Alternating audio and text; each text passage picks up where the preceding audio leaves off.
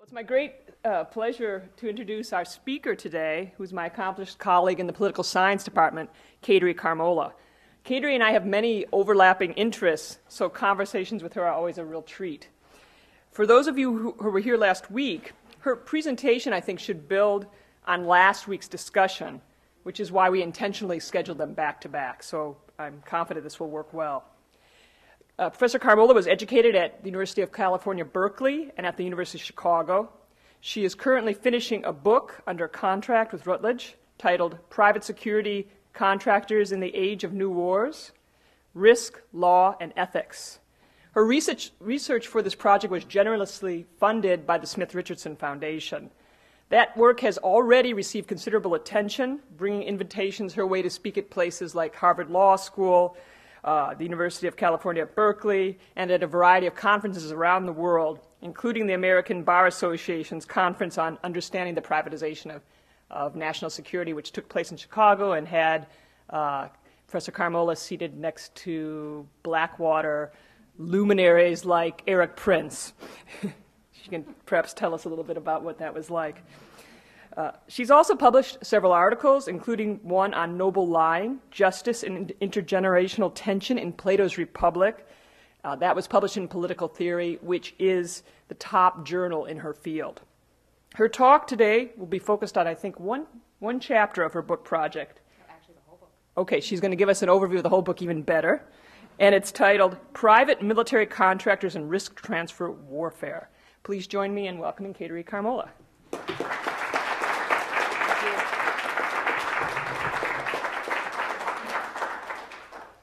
Thank you very much. And yeah, I'm going to actually give you a very sort of lightning quick overview of the whole book. The risk chapter is sort of one of the first substantive chapters in the book, but in this talk it's going to actually come second in importance. And yes, I didn't sit next to Eric Prince from Blackwater. I sat across from him, but I sat next, since we were seated alphabetically around this table, I sat next to Kofor Black, so Black and then Carmola. And so he's their vice president. So I kind of got, when you're together for 2 days, you get to know someone in kind of an interesting fashion. But anyway, and Eric Prince, by the way, went to every woman in the room. This will tell you enough about him. Went to every woman in the room and offered him a ride on his private jet to see the Blackwater training area, which we all promptly denied. Anyway, we were not interested. So I came to this topic of private military companies through a couple of avenues, and I just want to explain 3 of them because they'll come up as sort of themes in this talk today. The first was through the idea of proxy warfare and the problems of using proxy forces on the ground. And I was using this right after 9/11. I started studying the use of special operations forces in Afghanistan and their use of the Northern Alliance forces on the ground as a kind of proxy force. And there I was interested in the levels of responsibility we had for crimes of commission or omission on the ground by those who we were funding and supporting. So initially I saw private military companies as another kind of proxy force, and that has remained sort of through it, a kind of proxy, paramilitary, and rather peripheral force to our boots on the ground.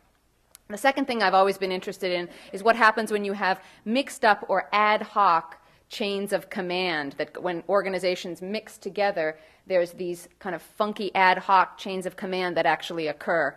And my study of the Abu Ghraib prison problems revealed that what happened there was they mixed a lot of people together from varying different parts of the military and the CIA and private contractors, and what happened then was a kind of informal ad hoc chain of command that allowed certain things.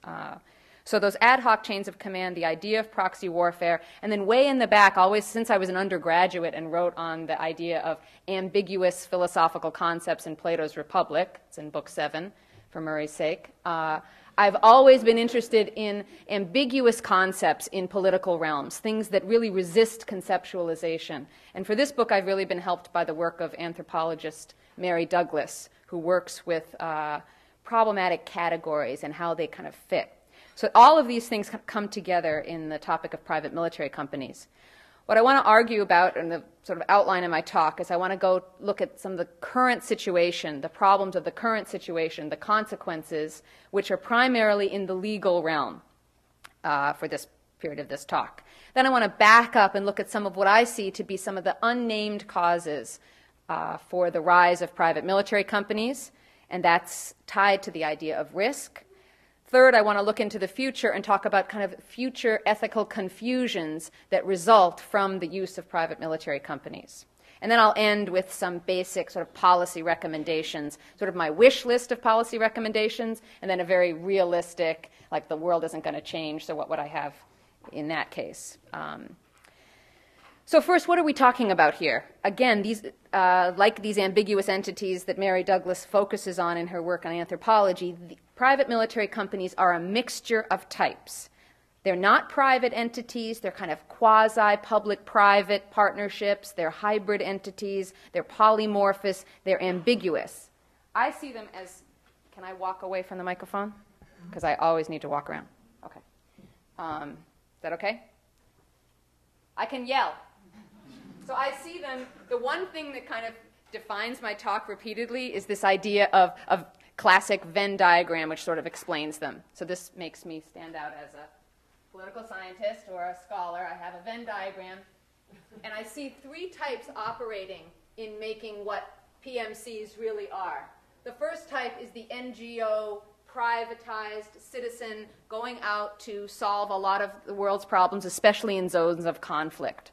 So there's a lot of NGO speak, the kind of non-profit, privatized citizen operating out in the world that comes up when you talk to these private guys.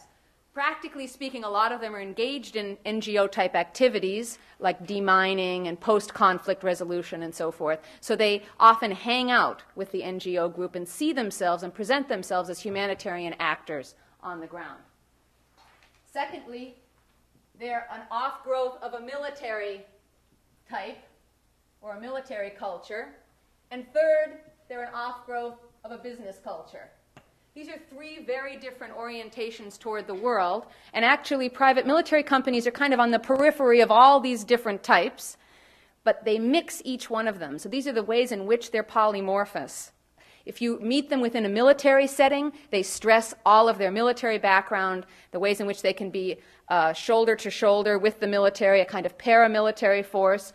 If you see them within a business context, like I saw at Dartmouth or at Harvard Business School a year and a half ago, they promote the fact that they are one of the top sort of multinational business groups. They employ all these business mechanisms to guard their, to evaluate their employees and so forth.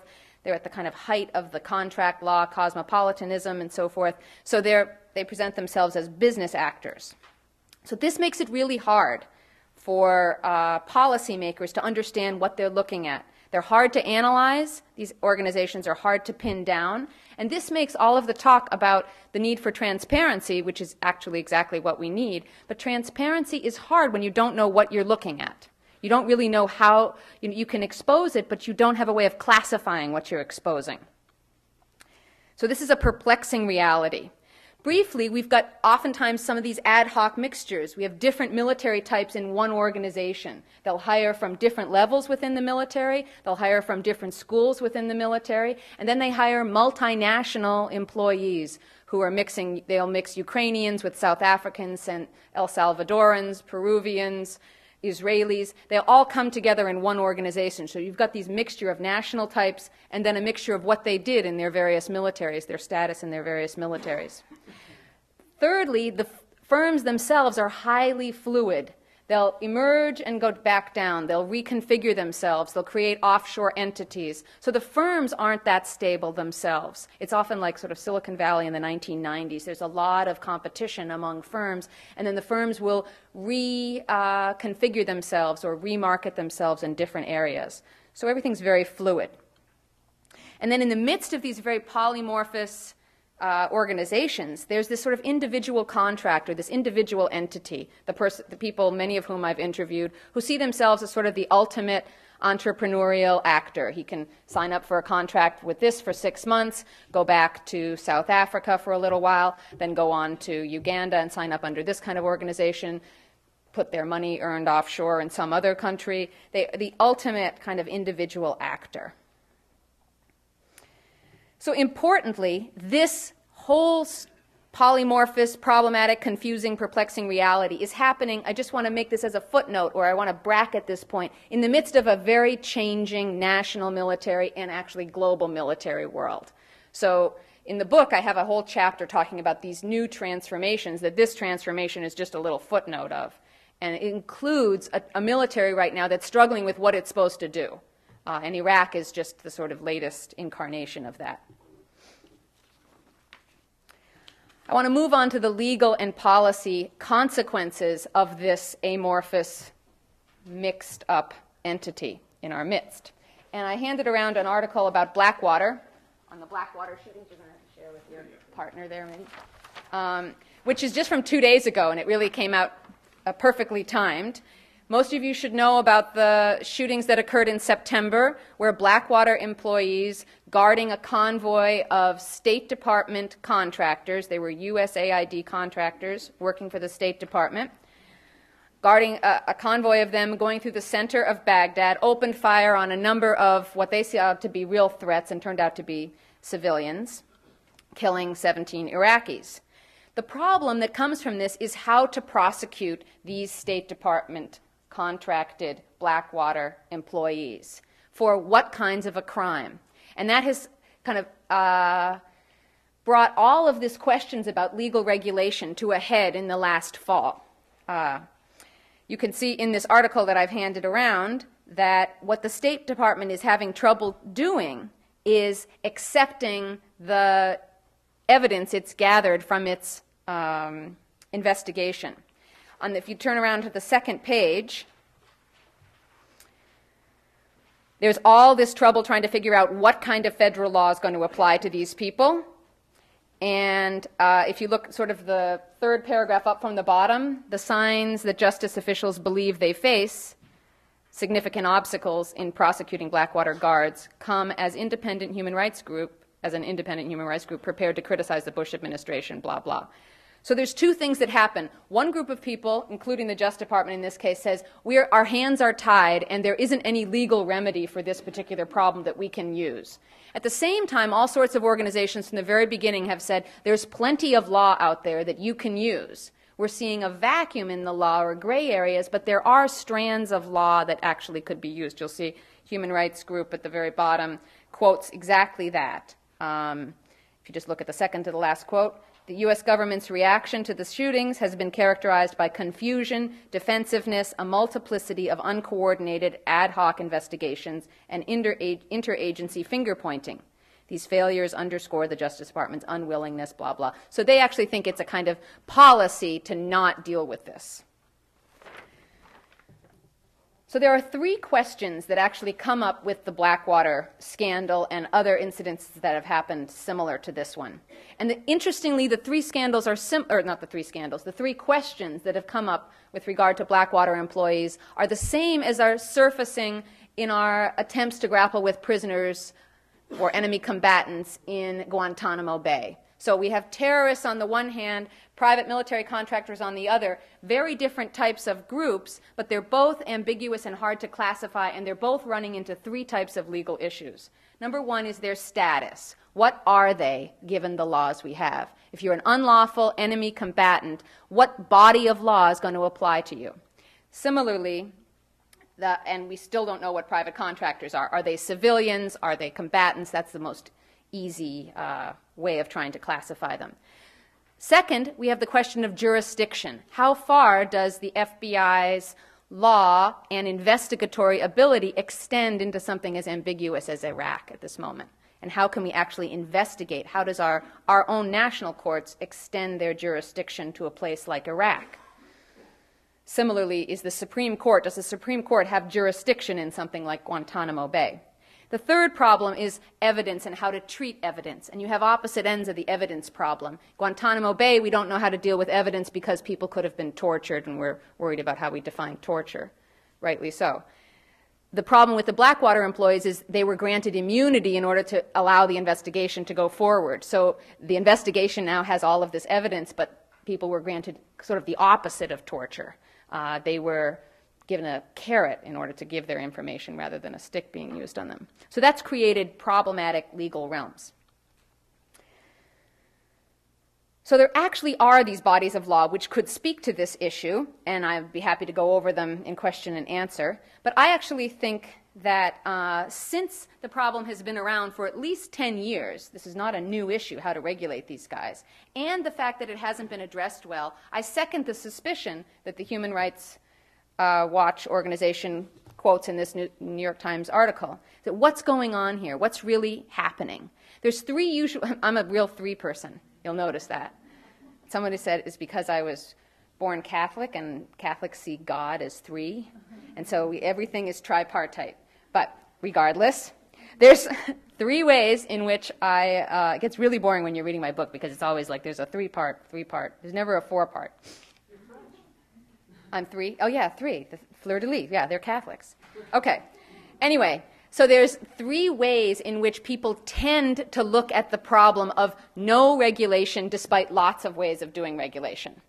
And I classify them using the idea of hands. There's the many hands theory, there's the right hand doesn't know what the left hand is doing, and then there's the dirty hands theory. So I'm just kind of giving you those three, and of course I'll act them out like this. So the theory number one is that there are a little bit of what the newspaper article was referring to is there's too many agencies involved, too many overlapping arenas of authority. There's all this interagency fighting. Who should really regulate these guys? We don't even know who they're employed by, tracking down their the original contracting entity. There's all this kind of fighting. Too many chains of commands, too many nationalities, and so forth. It's this many-headed monster. So where this occurs, I have what I talked about. You usually see what I talked about at the beginning, on the ground, ad hoc chains of command, where the guy who takes the most steroids, no, just kidding, the biggest guy and with the most usually special operations forces background, even though he's lower in the chain of command that was written up, actually ends up having a lot of kind of personal power in that case, and situations like that occur. So there's a many-handed model. The second theory is that in fact what we're seeing is just sort of regulatory confusion. There are bodies of law, but everyone's just sort of waiting for someone else to step forward. That's that theory. The right-hand, left-hand theory says, no, in warfare, actually historically, the laws of war have always gone on two tracks. There's the right-hand body of law which applies to soldiers and keeps them well within strict chains of command. And then there's kind of the left-hand paramilitary forces who are sent out to do the dirty work and then prosecuted and you distance yourselves from them when the war is over. But there's always a two-track system to something like ethics and the laws of war. So paramilitary or peripheral proxy forces are these left-handed forces that tend to operate around. In the chapter in which I write about this, I look at different historical examples of who you would send to the most frontier areas of your empire, for instance, the types of forces you would send out to the edge of the Ottoman Empire, for instance, or the edge of the Roman Empire, or even during the Revolutionary War, which kinds of soldiers fought the Indians versus fought the French versus fought the British. So there were always these sort of levels within the laws of war. We have our own peripheral actors within the military, and they're called the Special Operations Forces. Covert operations and those who work under covert operations tend to operate under a different military law rubric than the regular military. So right-hand, left-hand means we have this one highly regulated group of people within the military, and then there's these less regulated people who sort of do the dirty work. One person I interviewed in Britain said, oh, the British are really good at this, and they called it the sepoy system. They would hire some lowlife to beat up the person they wanted to and then never touch the person, torture or whatever, then discover that this had occurred and prosecute them. So this is a long-standing right-hand, left-hand problem. The final theory, which is what also comes up, the dirty hands theory, comes up a lot. There's a kind of conspiracy that, in fact, our administration has got very dirty hands in this process, and that we purposefully went out and created a force that was off the books and under the radar, so to speak, and that nobody could really regulate, and that then we made use of them. So not like this is what naturally happens in war, right hand, left hand, but really kind of an explicit policy, dirty hands.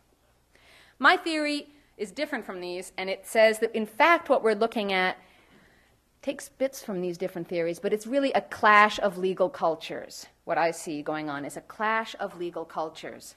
And you could sort of see this clash.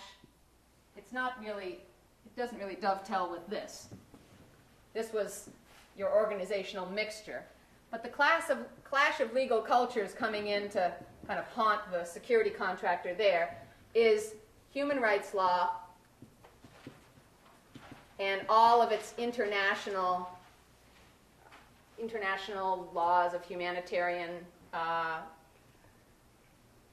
also the international law of armed combat is what I'm trying to say. International humanitarian law is how it's usually talked about. Military law within a national legal structure, and then civilian contract law. And this comes up. What's most interesting about this clash is that I think you have very different legal orientations when you take these different, I call them almost genealogies of law. They have an entire genealogy or history to them. People show up very differently, for instance, as individuals with different kinds of rights, depending on whether they are seen through the lens of international humanitarian law or human rights law, of which the laws of war are underneath. Geneva Conventions and the laws of war actually kind of stand above and are influenced by international humanitarian law and also military law. So there's this amazing relationship there. I've got all these brilliant diagrams that make it fun in the book. Here I'm actually just sort of drawing them out for you. So these different legal orientations, which can be seen in a domestic scene between, for instance, criminal law and civil law. You move from the realm of civil law into criminal law once a certain kind of crime has been committed, are influencing our attempt to regulate these people. And civil contract law, which includes government and contract law, was not ever really usually meant to inhibit or deal with potentially violent actors. So right now we're using a contract law mechanism to deal with something that never usually falls underneath the realm of contract law. You don't usually ever write it into someone's contract that you're not going to shoot anybody, for instance. It actually comes across rather strangely.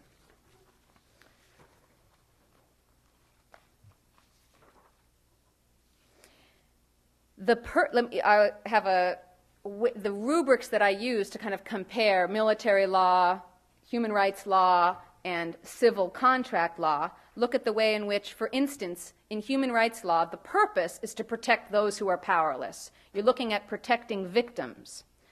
Within military law, the whole orientation of the Uniform Code of Military Justice, the UCMJ, is about restraining the behavior of those who are quite powerful, that is the military. And civil or contract law enables regulations or enables behavior between two people who are sort of legal equals, who get together and say, if you do X at time Y, I'll pay you Z or something. So you can find these different bodies of law. You can find human rights law, strains of human rights law in our own criminal law code. You can find it in international human rights law. You find military law in the UCMJ. And the UCMJ has a tremendous weight, not just on behavior, but procedure of what will happen when anything goes wrong. It has its own criminal courts. In fact, some people who study military law call the military legal code a pocket republic. It's a strange thing. It's like a republic where citizens show up differently within the military than they do outside the military. People have referred to this as the civilian-military divide, usually talking about the distance between those who are in the military and those who are in the civilian world. But a lot of scholars, Sam Huntington among them, says actually what you always want to do is create the military as a way of life with its own stricter bodies of laws where individuals have limited rights and so forth to kind of keep control over it. And finally, in the world of civil or contract law, you see contracts, you see government procurement, you see all of those kinds of worlds coming up. And harm shows up differently in each of these things. Individual actors show up. And this is what I think is clashing when we try and regulate military contractors. So we'll come back up in my recommendations of how to actually regulate them. So what has been suggested so far is the first one that you might have heard this fall, or last fall actually, and I think one of our people present here was at the congressional hearings. David Wood was present at the congressional hearings about this, was that you would take contractors and you would maneuver them, almost deputize them underneath military law for a specific period of time. You would make them kind of quasi-military actors for a period of for the period of their contract. And then UCMJ would kind of govern them. The military went crazy with this idea because it said, this isn't just a kind of cafeteria-style law. You can't just kind of add certain things. UCMJ is a way of life. You know, you enter into it and you are totally within military law, and you can't just sort of be out of it in 6 months. So that was actually kind of shot down very, very quickly. And in a number of the conferences I were at where the military were there, they just were despising the idea that you would have UCMJ kind of on order as backup. The second idea was that you would widen another body of law called the Military Extraterritorial Jurisdiction Act, which widens, it says that any base that's out there and anyone who's connected to the Department of Defense can be charged and commits a felony, can be charged as an actor somewhere abroad connected to the military. So this was MEJA, M-E-J-A, Military Extraterritorial Jurisdiction Act. People said we'll widen that to include not just Department of Defense contractors, but State Department contractors, of which Blackwater was one of them, and other contractors that are somehow working for the government, so that U.S. criminal law will be extended to people connected vaguely to the military. MEJA came about because 2 women married to servicemen committed felonies. And so it was the idea that if you were married to someone within the military and you committed a crime, you could be prosecuted as, there on the base under U.S. criminal law. So now they're going to extend this to someone like contractors. This has also hit a lot of bumps in the roads. The companies themselves say they would like to use corporate self-regulation and kind of use contract law to regulate themselves the best, that they would write very strict, very detailed contracts saying the minute you commit any crime or misdemeanor, whatever it is, we'll immediately fire you and you'll never be able to be employed again. That has 2 problems associated with it. I'm getting dry. The one is that for most of these actors, if you're a political scientist, you know you need the game to be played repeatedly in order for it to have any force. So since most of these actors oftentimes are only interested in a one-time game, the threat of further sanctions down the road tends not to mean that much to them. So they'll often go in. One guy said, I go in because my kid's in college and I need to boost my retirement. I'm going to go in for 6 months and then I'm out. Doesn't matter what happens there. So the issue of not being hired again doesn't necessarily work. Secondly, what you're basically saying is the punishment for committing a crime abroad is that your contract will be up and you will be fired and sent home immediately, and that's basically what's been happening. So industry self-regulation doesn't usually work because so far, and this will come up in my recommendations, the crimes of those committed within an organization tends not to affect the organization itself, tends only to affect the individual. The British organization charged with regulating private military companies, called the British Association for Private Security Companies, is run by a man who Andy Bearpark is his name. He has this idea in which you need matrices of regulation. He says his daughter, who's in her 20s, suggested that word. But in fact, what you need is layers and matrices of regulations to govern them. Because in fact, they are these polymorphous figures. They need some state regulations, they need some international regulations, they need some corporate regulations. You actually have to mix them all together. He says you fight a mixture by using a mixture of regulatory tools. I actually think this won't work precisely because, at least historically, it won't work for armed security contractors, precisely because historically we have always decided that those who bear arms can't have they have to be seen in kind of unidimensional forms. They have to be seen either as a state actor or as somehow an illegal bearer of weapons. So it's very hard to take someone who's bearing arms in the service of a corporation or a governmental entity or the military and say that they're going to have a matrix of regulations applying to them. There actually needs to be a hierarchy of regulations, not a sort of matrix. We're behind or ahead on that clock? Okay, so we're around noon, or around 1. Good. So let me step back from this issue of the consequences, the legal consequences, and very briefly touch on what I see to be one of the causes, the underanalyzed causes of the increase in these private firms. And that is the idea of risk and the idea of the risk society. In the book, I argue that in order to really understand this phenomenon, you have to see them as actors within what's been called a new economy of risk. That's as social theorist Ulrich Beck put it. We live in an economy of risk. The usual theories use a kind of supply and demand rubric. There was a great supply of unemployed military people during the 1990s, and there was a demand for all kinds of forces that could be used without instituting a draft. So they talk about supply and demand language. I'm talking about the economy in which that supply and demand theory works. So the economy of risk is where something like, it's kind of like carbon credits. Risk itself is bought and traded and so forth. There's a complicated story to this, but it has something to do with the fact that we now see risk as something that can be quantified, something that can be evaluated. You can do a cost evaluation of what your risk is on one thing. You can lower your risk in one area and heighten your opportunity in another area. That risk is something that can be classified and quantified, and that you can take individual actors and put them into a kind of mathematical formula of risk reduction or risk assessment.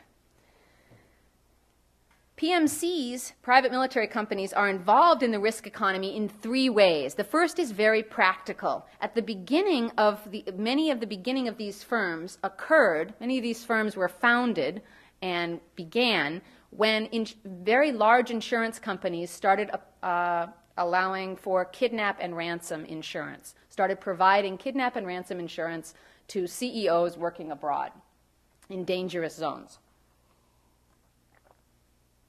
What they would do is say, if one of your CEOs is kidnapped, we have a company associated with, let's say, Lloyd's of London, which is the common one, that will negotiate with the kidnappers, that will rescue the person, that will bargain down the ransom needed for this particularly wealthy CEO, and you can take out a policy for risk, kidnap and risk insurance.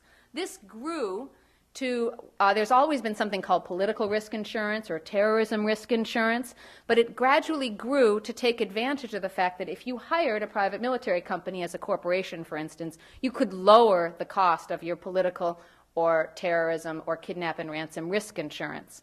So a large part of this chapter actually deals with the changes within the global insurance industry that made the use of private military companies almost a necessity for anyone operating in places like Baghdad. So, for instance, one of the firms I interviewed called AKE, their offices are located inside the horribly ugly Lloyd's of London building in the City of London. And they work for journalistic organizations and NGOs who, in order to send people to risky places, need to take out risk insurance for those sometimes it's called evacuation insurance, that they will be evacuated or they will be protected, sort of security insurance. And these guys worked as bodyguards for them partly in order to lower the cost of having them, these organizations, oftentimes news organizations, send people abroad. So they were involved in actually the risk industry in that very practical way. The second way in which they're involved in, we're on 3s again, the second way in which PMCs are involved in this risk economy is that they figure very much in the military's idea of what's called, and was the title of my talk, risk transfer warfare, where you can transfer risks onto less politically problematic figures in order to protect your soldiers from dying and from, it's done very cost-based analysis. They say, so-and-so costs this amount of money. If he's injured, he will cost this amount of money at Walter Reed. His insurance benefits for the rest of his life, or however long he's with the Veterans Association, which goes to your death, will cost this amount of money. If we hire a contractor, he will expose us to less risk politically. He'll be less newsworthy, so to speak, but he'll also be cheaper. And so we can transfer some of the risk of these foreign policies onto these figures. That's the risk transfer warfare theory. And finally, they fit within the third idea of the risk culture, is that they fit in this rather spooked and fearful, it's what someone calls the age of anxiety, that we're incredibly anxious despite quite a lot of security, and that everyone having their own sort of private Israeli bodyguard, which is the new sort of the new thing to purchase, and that your own physical security has to be kind of guaranteed in a privatized way, is definitely part of our larger risk society. And if you read social theorist Anthony Giddens on the subject, he says when you have a risk society, and there are tremendous risks that are always on your radar, what you tend to have kind of following along with that will be a fallback on a certain notion of trust. Risk economies are always based on an idea of trust, and I'm just going to throw that out there and not go much further than that, except for if you look in these private military companies, they say we're small enough, it's all about trust mechanisms. We all know each other. We don't really need any sort of outside bureaucratic regulation because we all know each other and we all trust each other. In the last 5 minutes, I want to talk about the confusions of ethical language that the future of this, that are sort of exposed when we look at private military companies. And there you have to step back and say, what's the overarching purpose, the overarching end to have private military forces like this? It may be caused by our conceptions of risk and this risk economy, and it may have serious consequences in the legal realm. But overall, what's the real purpose? This is kind of the moral and ethical question that I think has to undergird and provide ballast for this kind of policy. We don't really know where we're going and why we're going this particular direction because we haven't asked these questions. It's strange, really, that in the zone of warfare, and people who've taken my ethics in war have heard this a million times, it's very strange that the language of ethics and justice comes up so much in this realm that's all about violence and destruction. It's a very strange aspect of studying warfare, that you're always raising questions that have to do with ethics and justice in the midst of this kind of a realm.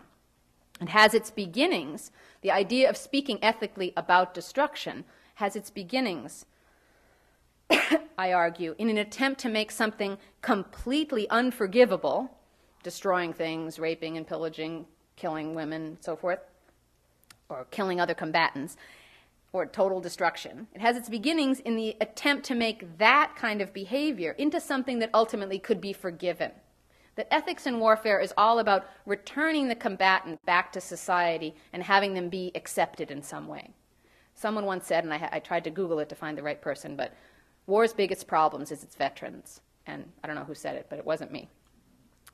Someone once said, war's biggest problems is its veterans, and I think we know from early on it was the return of these veterans. Even in Thucydides, the veterans of the Peloponnesian War turned into mercenaries for following wars. They couldn't be accepted back in the society. So ethics in warfare often has to do with that need to make certain kinds of nominally unforgivable actions somehow forgivable and understandable. The ethical language that surrounds the breach of a contract is extremely different from the long-standing way in which ethics shows up within the military. In the chapter, I use a rubric invented by Ken Jowett, my former professor at Berkeley, who talks about the ethics of frontiers. He doesn't talk about ethics. He talks about frontier worlds, barricaded worlds, and worlds of boundaries. And very briefly, a frontier is exactly what it sounds like. It's like the Western frontier. There's no law and order, nothing. A barricaded world is like the military. You're barricaded on a base. You're very much concerned with who's in, who's out. And a world of borders is a place that's like the contracting world. You can kind of be in for a little while, then out and for a little while, and so forth. And I apply that to the ways in which ethics shows up in these different worlds. And the way in which money shows up in all of these different worlds and so forth. So I'm going to skip ahead to my recommendations.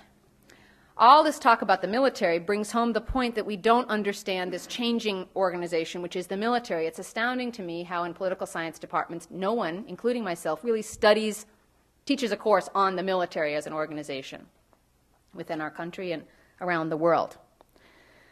Perhaps the world of the military is kind of dying out, and maybe this loss should not be mourned, because if we look back to the 20th century, state-based large militaries wreaked a tremendous amount of havoc. So, speaking about kind of character and honor and duty and obligation within the military in the face of something like Abu Ghraib seems, rather strange or quaint, to quote Alberto Gonzalez. But the one thing that the military is that these guys are not is something that is fully ours as a democracy. There is this civilian-military divide, but it is nothing, I would say, compared to what the divide is between the civilian world and the contracting world. So my best solutions, and here I agree totally with Allison, we agree with each other, that we should ban all armed contractors. You should never be able to operate abroad carrying a weapon and be some privatized citizen. Just total ban. If you need the presence of armed security in another country, you need to beef up what we already have, which is the diplomatic security services as an arm of the State Department that guards diplomats abroad. And right now it's seen as a weak and kind of pathetic organization, so you just need to beef it up, train those people better. And if you can't get enough armed security through the military and through the reserves, temporarily deployed, without reinstituting a draft, then you need to either rethink the draft or rethink your mission. People know that I'm all for national service, and that you would go to national service and you'd have your choice to do the military or do environmental or other kinds of service, poverty reduction, so forth. You also need to allow, there are other types of contractors than non-armed contractors, and I'm going to skip my recommendations for them, except for to mention that most military officers trained by these contractors who are sort of on training missions with other militaries, most other militaries that I've seen have complete contempt for the employees, for instance, of military professional resources who are ex-military guys training other militaries. The next best solution to my kind of pipe dream above, that was ban all armed contractors. One of my colleagues at the London School of Economics, Christopher Coker, said, it's all contracts now, Kateri, get with it. Like there's nothing but contracts now. You're living in a world of the past. So, at a minimum, you would need a kind of licensing, a very strict kind of licensing regime, kind of like McCardle's idea for a drinking license. And it would be enforced through various extensions of kind of FBI jurisdiction to places to kind of keep people's license observed. You would need whistleblowers, you would need NGOs tasked with watching these people, and so forth. It can be revoked. You can be charged with abusing your license. You would also need to make firms financially responsible, that is, open to tort liability, alien tort liability, for the actions of all of their members, regardless of the nationality of their member. You need to expand tort law and alien tort statutes. And finally, you would need to calculate the true cost of these guys. If you're going to do a risk economy cost-benefit analysis, you have to look at the true cost of them. Not just the dollar cost on the ground per day, but the extended cost of their training, the medical costs when they come home, the death benefits, and so forth. Thank you very much. I appreciate your patience listening. We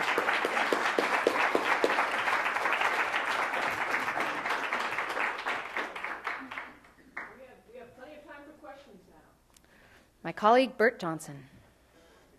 I want to go back to your theory about the hands. And in the alternative, in the previous series, these three theories that you mentioned prior to your own, there's some positing of what the motive is of the government in pursuing its action with respect to contractors. With the clash of legal cultures, I was for a little bit confused about what the motive is, but I take it that the motive is managing risk. Is that correct? No, the earlier motive, government's motive, is risk reduction in that case. So if it was a conscious effort to have these many hands or dirty hands or something like that, their idea is they're going to reduce the risk of their policies abroad. So risk reduction is the motive across the board. Yeah. Okay. So And then the earlier thing of these different types is just what has occurred and why it's so hard to analyze or call for something like transparency because we don't know what we're looking at. Okay, so then my question then about the clash of legal cultures is, can you successfully reduce or manage risk in the absence of a clash of legal cultures, or is there something about that very clash that makes risk management easier? Well, you're pushing together, my first answer is, well, you're pushing together two chapters which actually are very different. The legal world and the risk world. One is actually a kind of economic world. When you see risk and you look at, risk, and it's hard to overlay on top of that the world of sort of legal problems. So if in one of the things in my legal chapter is I lay out these different legal genealogies or different legal ways of seeing the world, it's very hard to, the only way in which the risk language comes into that is in the contract, actually in contract law.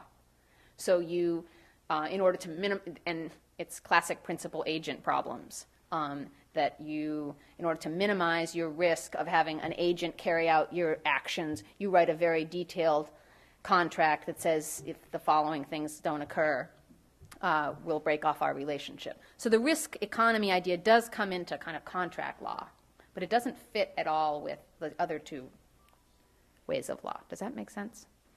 I'm just wondering if the Keep going. confusion about the law is part of what makes it such an effective means of risk management. Yeah, so that's kind of people call that creative noncompliance. That you have a confusion out there that makes it easier for you to not do anything, because you can always kind of blame that there are these many hands out there and you're not really which way to if those of you who know Ophelia Eglin's paper on the British policy of non-decision, I see that as very similar, people who were at her paper talk. So it's a kind of policy of non-decision. You're going to wait and let many hands kind of get involved and see what emerges. You can either make it an unconscious policy, we tried our best and it's just too confusing, or you could make it a kind of conspiracy. Lots of people are saying this is a conspiracy to actually stand back and not get involved in something that's very serious. And it's only really the second one that can be seen as kind of a risk reduction. Does that help you? A non-colleague. I'm interested in the insurance aspect, and you began to answer my questions, and I've wanted to fill in a little bit more.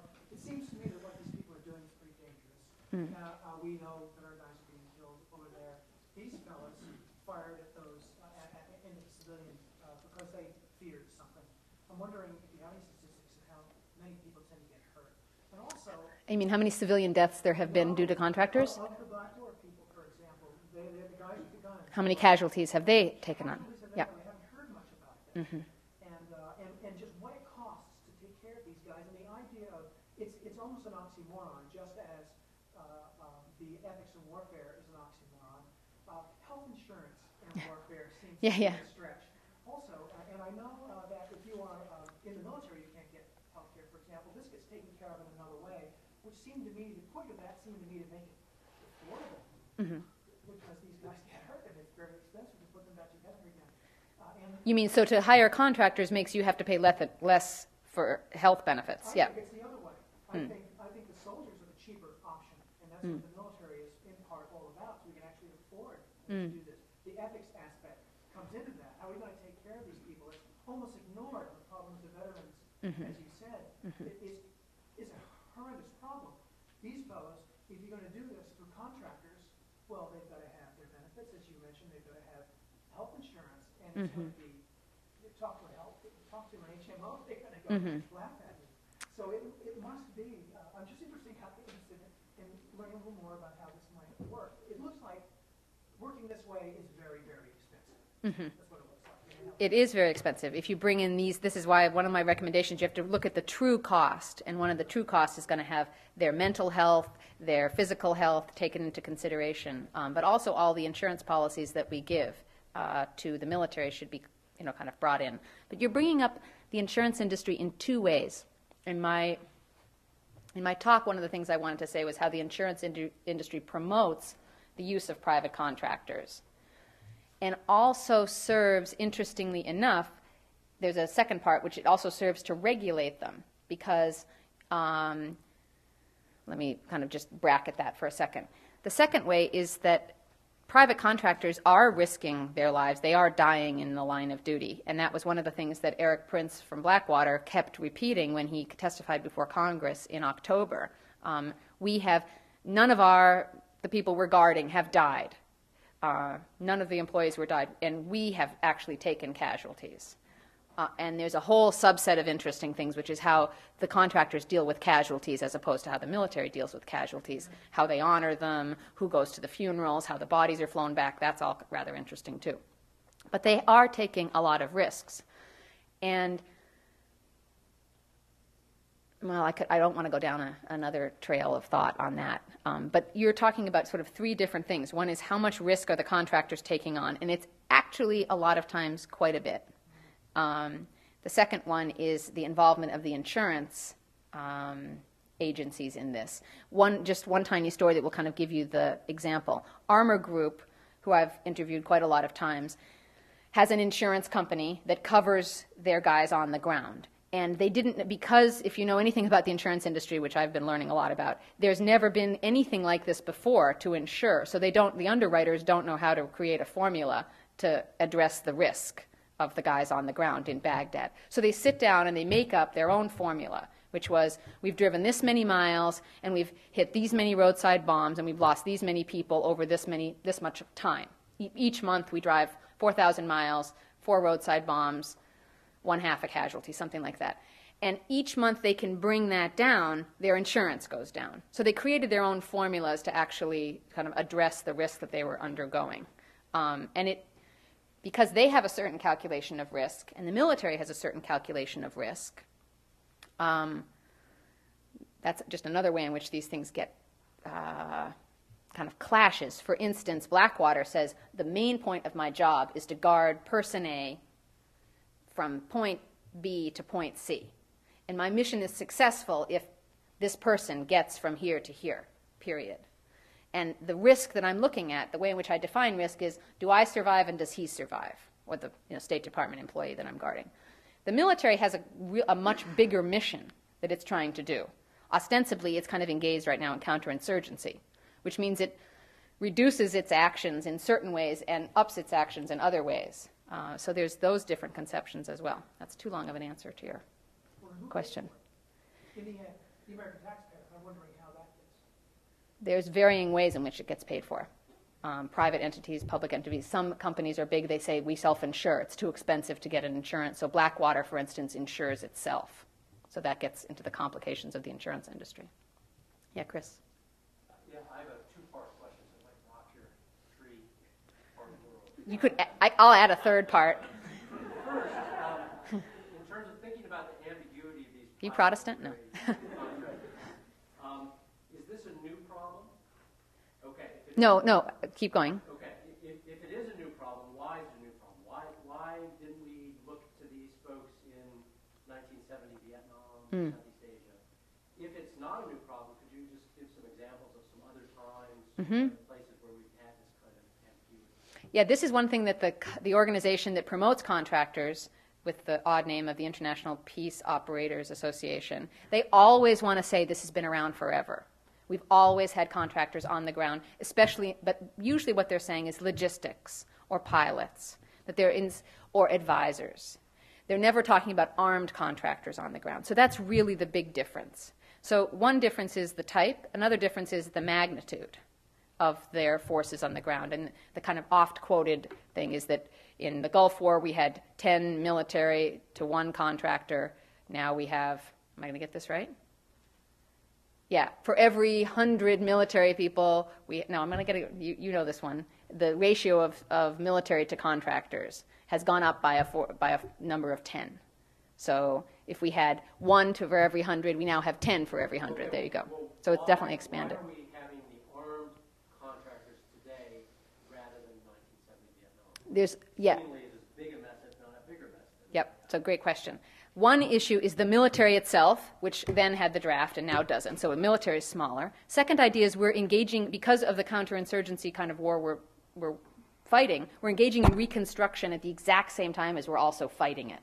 So you have State Department officials, NGOs, all of these things on the ground together. And a lot of those are the people who are hiring private contractors. The military is not saying we are responsible for any member of the American government on the ground. You have to hire a private contractor. So none of these address the sort of conspiracy theories of these companies are founded by people, they're making a great profit, and there's a desire to kind of actually boost the profits of those companies. I'm not getting to those. I'm just sort of dealing with the reality itself. Does that help? Yeah, although I think we were doing the same thing in Vietnam, but maybe the military was protecting State Department officials. Yes, but we weren't engaged in the jungle with Reconstruction. I mean, there were, even though the battle lines were fuzzy there, they're much more fuzzy in Baghdad. Yes?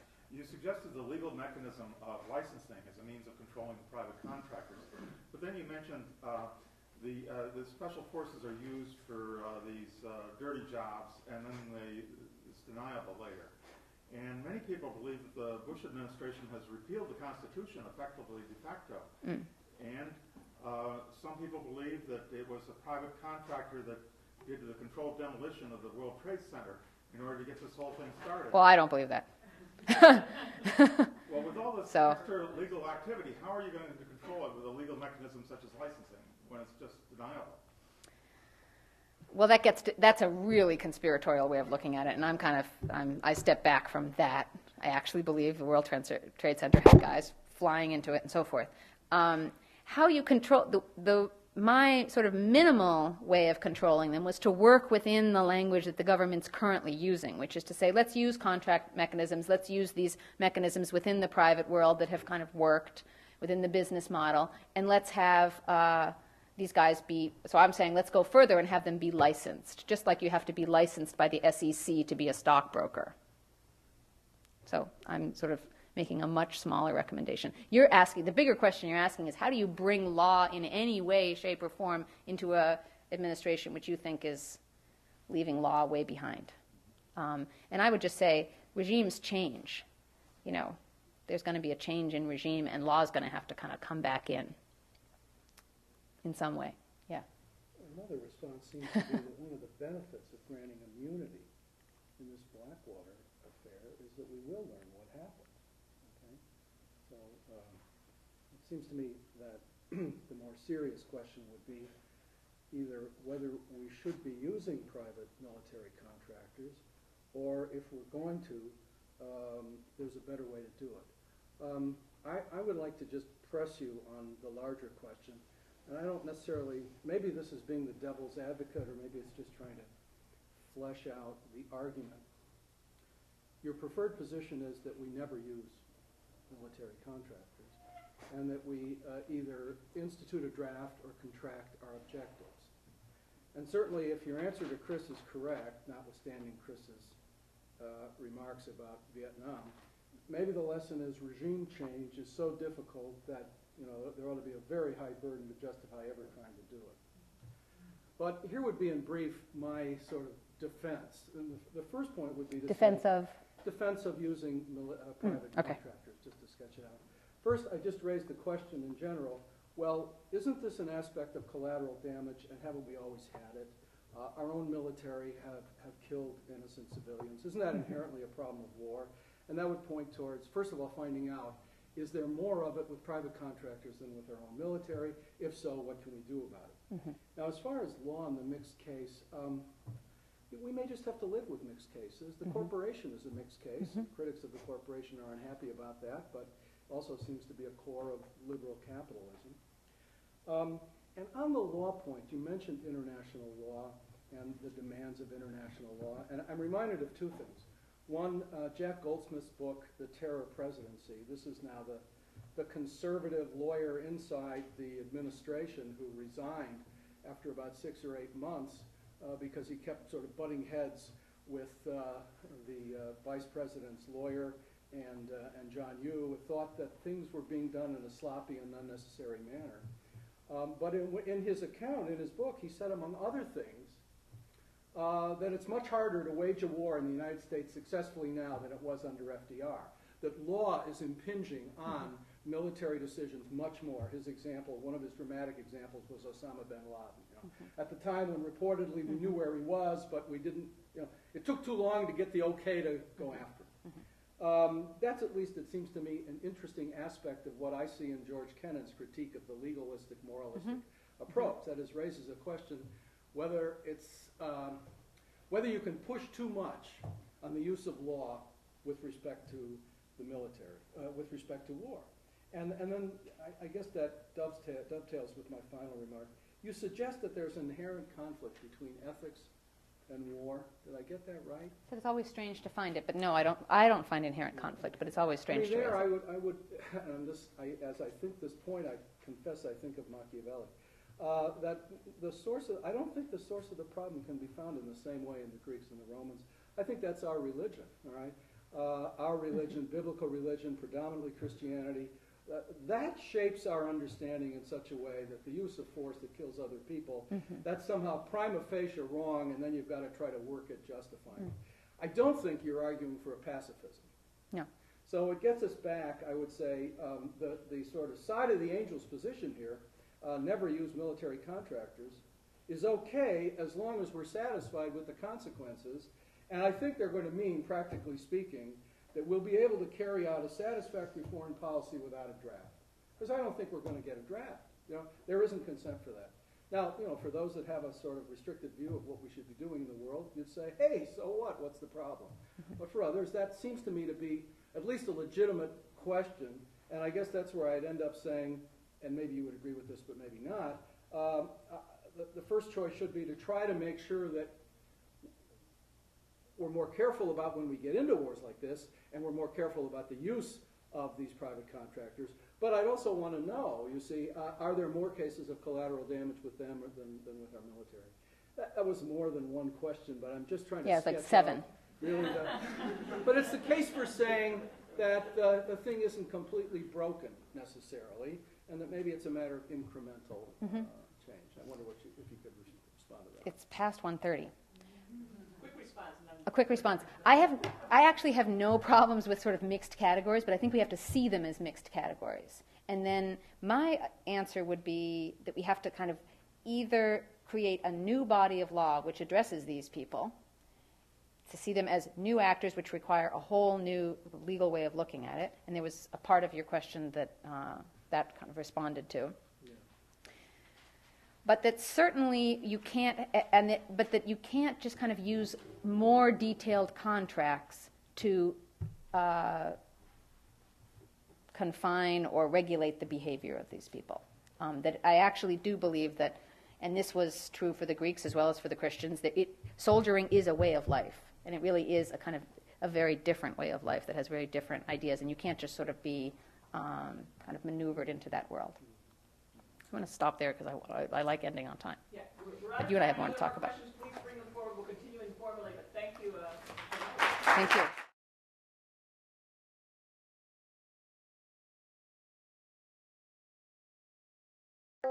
you.